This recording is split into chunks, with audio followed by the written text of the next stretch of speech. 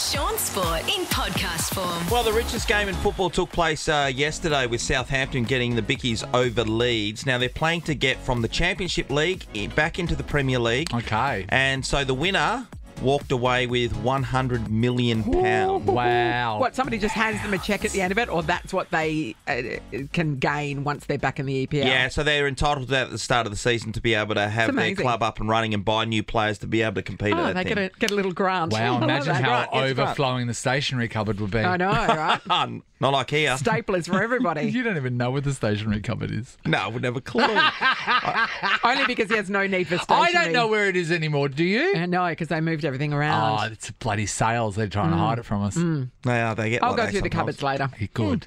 By the way, if you're following Wrexham FC, they got promoted as well. I So they're up know. to Division 3, which is League 1. It's great, isn't it? And what I love is that there were some quite big names, that actually attached themselves to that team and said, you know what, we're going to play for less money and we want to be part of this journey. And as they get closer and closer to this fairy tale, which seems like it's been written in Hollywood, you'll get more big names going, hey, I want to jump onto this. For sure. Sean, this could be unbelievable.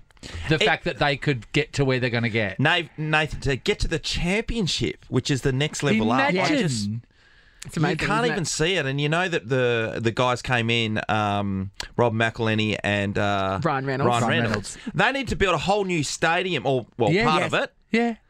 They're going to have it filled from packed. Yeah. It's going to be packed But to the money rafters from that's day coming one. in from Disney Plus, from TikTok, from all their sponsors, from Aviation their gym. own brands that they're putting into it as Yeah. well. The model that they have done there is so unbelievable. And then later on, if they do end up getting to where we think they're going to get the movie. Yes. Afterwards, where they can play themselves because they're actors. Disney Plus, check it out. Welcome to Wrexham. It is all coming together. Mitchell Stark's team, the Kolkata Knight Riders, got the Bickies in the IPL Grand Final last night, and he was player of the match, right? Was he? And his contract in the IPL was $4.3 million. Yeah.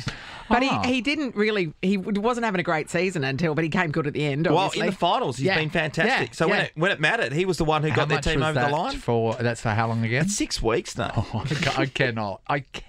That Did you seems see like that he just it seems bought like it seems like it's criminal that you can make that much money for that much time. Yeah, him and his wife just bought a place in New South Wales for about. They just sold their property for over $7 million, and then they it's a just bought one two-bedroom for- flat. You bought one for what? I think it was. I'm going to say.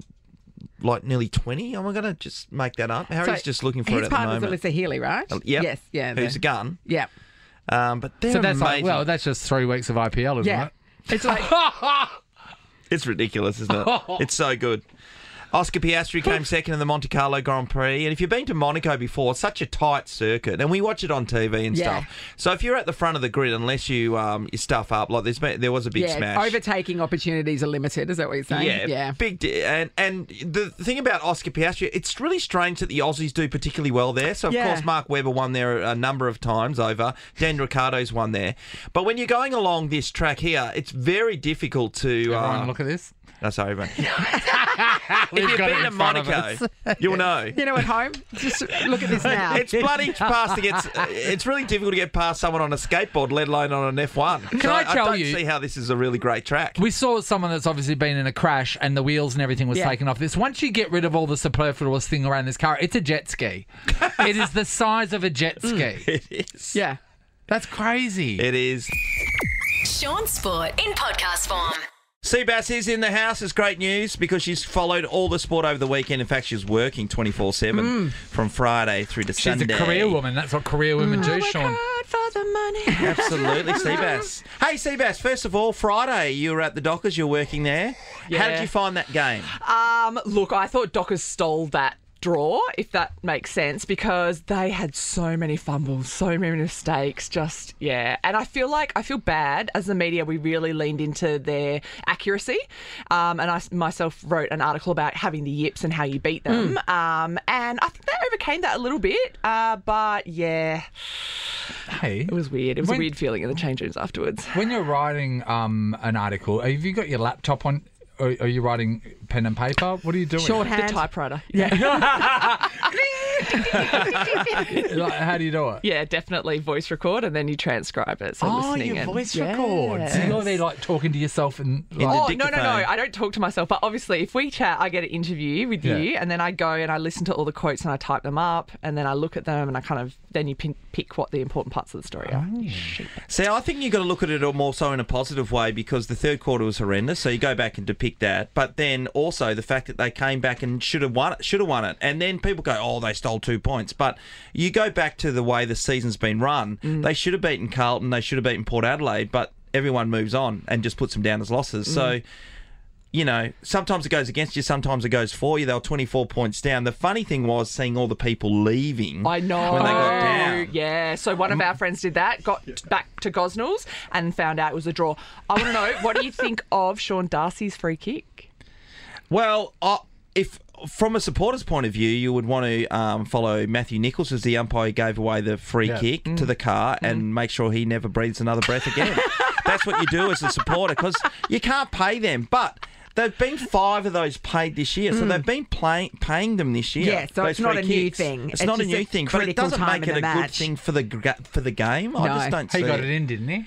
He got it straight in, eh? Oh, we would have had to release him from the contract. Yeah, most definitely. And the comeback began, and Hayden Young slotted one, and Jeremy Sharp had a shot to win the game, and he was only like 25 metres out, so they could have easily walked away with that victory, and the roof would have ripped off the joint. So the people that left early, right? The people that left early and then found out on the way home that it was a draw. Does it really matter that you were there or not? Would you be kicking yourself because you're finding out the result anyway, and you're nearly home? Tight ending to a match. My brother left early and he just went over the Camfield. And watched on the big screen. Oh, well. And you can hear the noise in the background. And he can drink full-strength beer to That's exactly deal with right. it. Yeah. The West Coast Eagles yesterday were pathetic. Awful. They're losing every away game. The average is over 10 goals now, but it's 99 points yesterday. Oh, absolutely. I mean, the bonus was it wasn't 100, Yeah, so that's a right. win. That's if you're looking for silver linings. Yeah, look, their worst loss this season so far, and I think it is starting to get concerning about their travel. They're just not great on the road, are they? What is it? It's a great time to bond as a team. It's a time to escape your kids or your family. I loved an away trip when I was playing. I thought it was a great time to escape. So, with so many away games for them this season, they need to get that sorted really quickly. What was the deal with you flying and business class seats? Yeah, don't be silly. It's netball. No. I was lucky to get an exit seat sometimes. That was great. But apart from that, no. So will you just sit on the aisle and stick your legs out? Yeah, lay across my teammates, just spread out. Yes. Did you ever were you ever not able to play because you got your knees rammed by a trolley? No, but I was one time not allowed into Qantas Club because I was wearing sporting apparel. Oh, yeah. And so that was you're flying away for netball.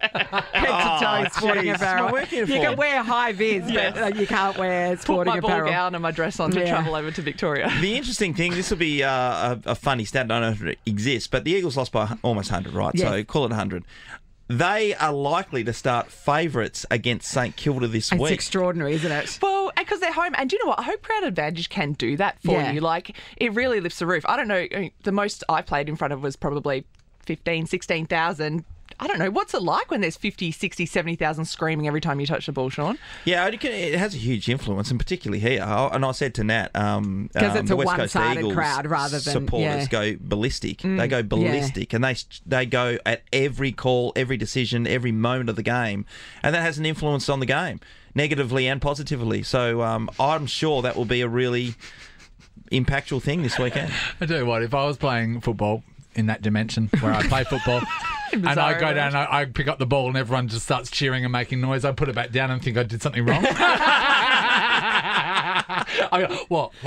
Oh, it's not a good feeling when it goes the other way, mate, I tell you. Oh, God. And let's talk about the Fever. You're working at the game on the weekend yesterday? Yes. I tipped the Fever the win by at least 10 goals and they slapped me in the face. Yeah. Look, first loss to the season, and talking to Dan Ryan, the coach, afterwards, I think it's really easy to blow it up. But when you think about it, they won the week before by 1 goal. They've now lost their first game, but it was against the Vixens, the Vixens have really announced themselves themselves as a And great team they this were season. coming off a loss too, so it was like that resolved them. Yes. They were very good yesterday. Yeah, look, Vixens put out a different lineup. They're missing their wing defence at the moment. So they put Emily Mannix out into goal defence and pushed Jo Weston, who's one of the best Australian defenders, to live. So she's out there. She's against Alice Teague-Neal. She shut her down well. And then poor Shanice Beckford, who's about this tall, is playing against Emily Mannix, who's just a little bit shorter than me. So getting the ball over her hands, they really struggle with. Slowed their attacking end up significantly. And then A lot of turnovers too. Yeah, and then Vixens, they just don't give you opportunities to win the ball back. They're not putting specky balls in the air. They're not doing anything too fancy. They're just chipping it around, which is really frustrating play. But I think a good time for Fever to win. This is round 7, so they've played everyone now. Now they'll go back and play everyone else again and really set themselves up for finals. Can you be really tall and have short arms? Yeah, T-Rex. The T-Rex thing. Yeah, like T-Rexy. Well, yeah. You know what I mean? There's Yeah. I certainly mean, I guess there's guys... somebody, yeah. Because the one thing in the NBA, right, they measure your height, but they're really big on your Your wingspan. wingspan, that's what I was Yeah. thinking. Yeah. Yeah. So So, you can be... spirit fingers. Yes. I mean, your sleeves are always down over your hands. Hey, Caitlin, the most important thing we have to ask you for today is, do you know what a Papazan chair is? Oh, I used to have a Papazan Of chair. course What are you you did. talking Yeah. about? Of course. Because Sean had never heard the Amy, term. never That's 'cause heard you're the rich. term. And Clearly Harry you're never rich. heard the Yeah, Please. if you, So if you think Papazan's for the poor people? Well, yes. it's the everyman's I chair. think I got my Papazan chair off like a Verge pickup. Like I Yes. went round and I got a don't Verge know pickup. where Yeah. you would sell them. No. Yes. Nah. Yeah. Yeah. Yeah. Loved it. Best. Papazan chair, Sean. Having a nap in a New word. Papazan. It's a new word for McManus. Actually, I got sent a message from Sam, who does all of our social media, and Tracy had sent us a message and said, my dad owned the Kane Furniture Store in Kalgoorlie. What was and it we called? used to deliver the moon chairs to Hay Street, etc. Well, the only one I can remember is Kane World. Cane World. Okay, well, It's a world of cane. It's a world of Kane. And there's nothing in that world you didn't want. And when they're saying Hay Street, they mean to the... brothels. Oh. I would think. Oh, that would...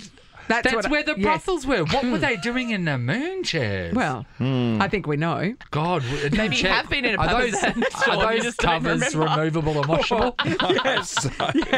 Don't shine a blue light on them, that's for sure. Thanks, C.Bass. We'll C.Bass. talk again next week. Sean Sport is a Nova podcast. For more great comedy shows like this, head to novapodcast.com.au.